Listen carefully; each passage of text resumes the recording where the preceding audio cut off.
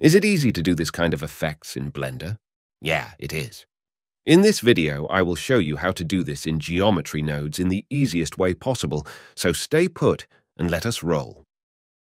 Let's delete everything beside the default cube since it's too cute, and try to scale it a bit to give us more area to work with. And do not forget to apply scale after you adjust the cube size. Now go to geometry nodes from up top and close the info side on the left, because we don't need it. No one needs it. Once you're done, select the cube and hit the new button.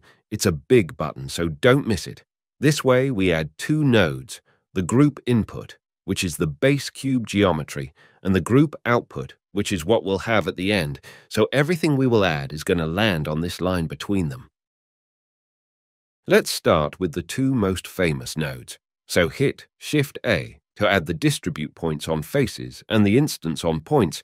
If you didn't catch their function from the name, the first one will scatter or distribute hollow points on each face of the geometry, while the instance on point node gives you the ability to swipe those hollow points with anything you want, like trees, grass, or buildings.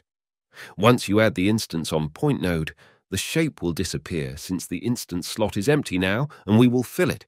But first, let us get the main cube back since we need it, and it's with simple node called Join Geometry. Kind of work like the mix shader. So place it right after the instance node and plug the group input back in it to get the cube. We will continue the work with those two. Let's assign the instance object. You can use as an instance any object that you have in the scene, or you can add one from inside the geometry node. And for this effect, let's add an icosphere node, then plug it inside the instance slot. In the icosphere node, we can control both the shape size along with its resolution, so you can leave it on low resolution for now and crack it up before render. The radius value will also change along the way, so for now, just leave it at a visible value. To get the effect, we need an object to work as a force. For that, I will add another sphere in the scene. We can also lock the geometry node window on the cube node tree, so we don't lose it each time we select another object. To get the last sphere inside the geometry node, you just need to drag it from the layers to the nodes area. And the aim here is to use this sphere object as a force affecting the instance scale. But to do that, we need another node called geometry proximity. Look it up in the Add menu search bar and connect the object geometry to its target. After that, we can take the proximity distance and plug it into the instance scale. Too many words, but it's super easy to do. Now you can see something happened, but it's kind of fixed, so moving the sphere won't do anything. To fix this, which is the first obstacle you might face, you only need to change the object info node from original to relative type.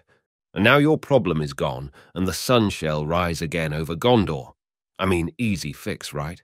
Don't mind me, I just watched Star Wars. So one might say I don't want the effect like this, I want it the opposite way. Is it possible? Well, yes, it is. See, in geometry nodes, there's no invert node, but you have two ways to invert the effect. One is by using the map range node. We can add it after the proximity, and it just plug itself. Then with the last two values at the bottom, we can flip the direction from 1 to 0. This way, we get the effect around the sphere shape only. We can also control the area around the sphere if you want to focus the effect, and we do this with the top two values in the map range. You kind of need to close the distance between the two values to get a focused effect. Another way to do this without the map range node is with the color ramp. You just add it in the same place after the proximity, and then with this small arrow icon, you can hit the flip option. After that, you use the black and white colors to control the effect area, similar to the last node but with more flexibility.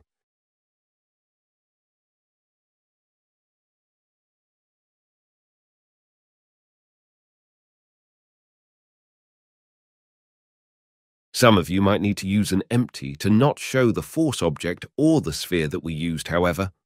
With this way, once you added the empty and dragged it to the nodes area, then plugged it into the proximity node, you will see that nothing happened.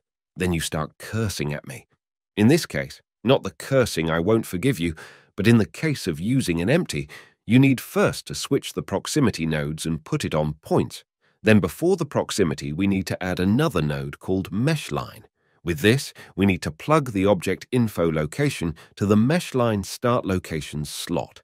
Make the count value on 1 to focus the effect around the empty object alone, and now you have it working. You just need to adjust the color ramp along with the icosphere node's radius and distribute node's density. You can also hit the M key on the color ramp node to mute it and see it with the opposite effect. Now, in the case that we showed at the start of the video with the character walking, the process is the first one we did. I just imported a character that I snatched of Mixamo. It's free, so you can go down to the descriptions link to get the animation you want. I placed the character over the main cube. Then drag the geometry part of this animation and use it as the object info node. Put it on relative, and here you have it. With this easy method, you can go back at any time and change the instance shape and size, change the object which affects those instances, and even change your life. Now, before I tell you the last thing in this video, take a moment to sip some tea and subscribe. Your grandma will be so proud of you.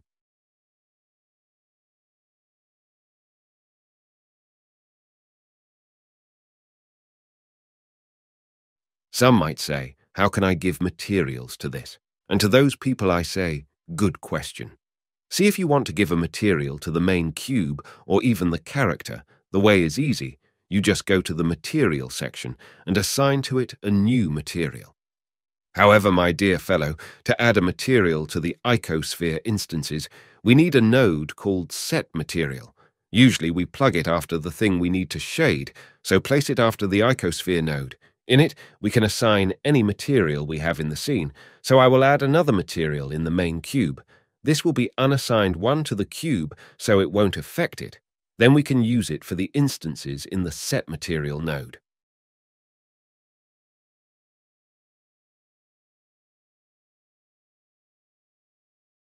Quick tip, if your animation frame rate is lagging, change the play back to frame dropping mode to view the animation smoothly. And that's it. Like and share if you care. And see you guys in the next video. Stay sharp. Goodbye.